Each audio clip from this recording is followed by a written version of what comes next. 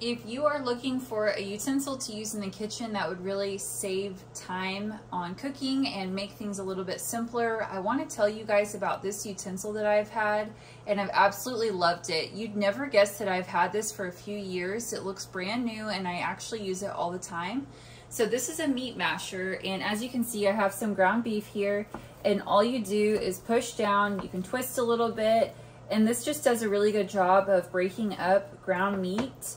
That's the main reason that I use this. Today I have ground beef, but I've done ground chicken, pork, really anything that you want to break up. Another thing that I really like to use it for is mashed potatoes. So it does a really good job of getting down and breaking up any food. And I like that it's also really easy to clean. So I personally have put this through the dishwasher and haven't had any issues with it. You can see it's still in really great condition for having it for several years now.